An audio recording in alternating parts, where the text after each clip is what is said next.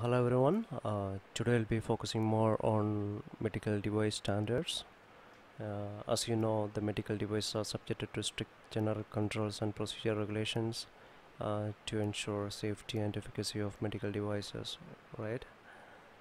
Uh, there are numerous medical regulatory agencies and standard organizations available.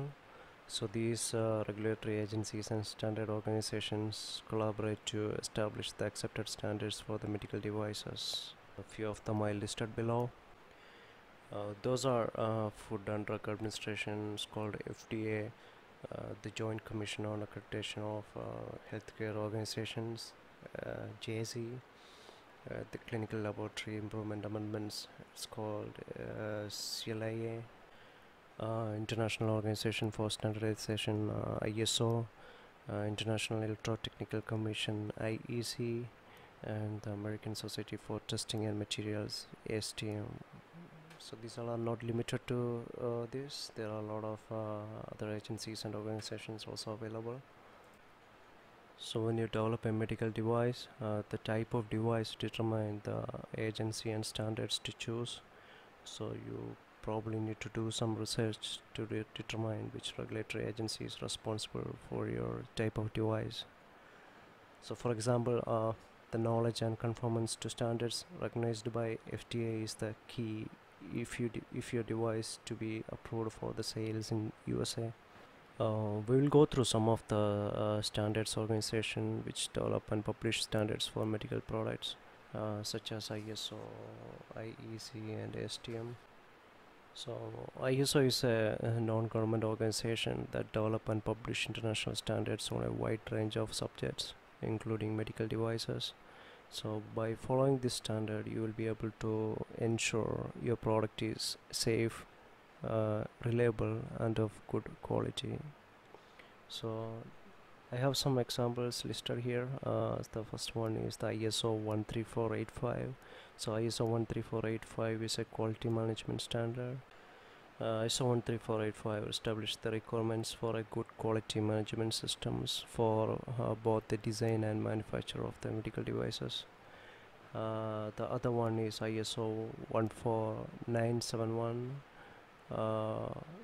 It's a risk management standard, defines application of risk management to the medical devices. The other one is ISO 10993. It's a standard for the biological evaluation of medical devices. And ISO 11607, it's a standard for the packaging for terminally sterilized medical devices.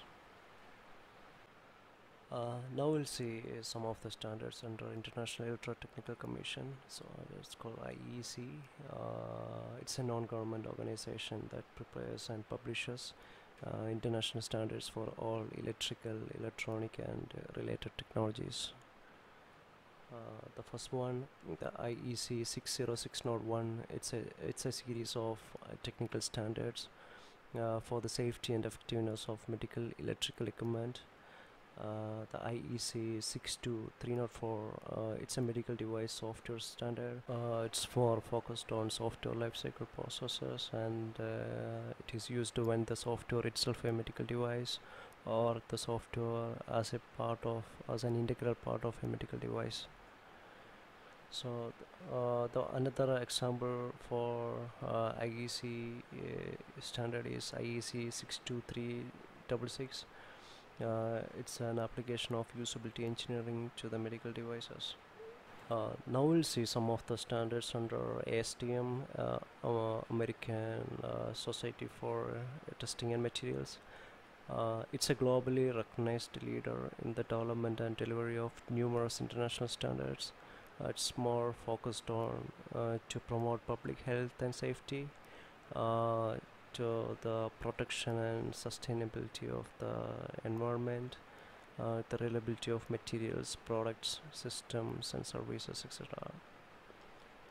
So this ASTM standards are approximately established 12,000 standards, which covers a wide range of science and engineering field, including biomedical engineering.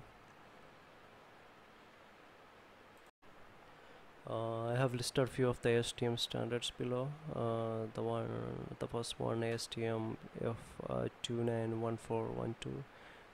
It's established a standard guide for identification of shelf life test attributes for endovascular devices. Other one is ASTM F2097. It's a standard guide for design and evaluation of primary flexible packaging for medical devices. The ASTM F247511. It's a standard guide for biocompatibility evaluation of medical device packaging materials.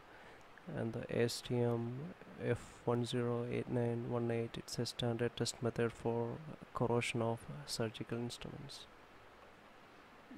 There are a lot of ASTM standards are available, so this is a few of them. So you'll be able to find a huge list of ASTM standards particular to the device you develop. Here I have a documentation of all the informations which we discussed in this video. It includes all the considerations and standards and examples. So this document you will be able to download in the link provided in the description of this video. Hopefully it will be helpful. Thanks for watching. Please comment and stay tuned. See you again with a different topic in a different video. Thank you.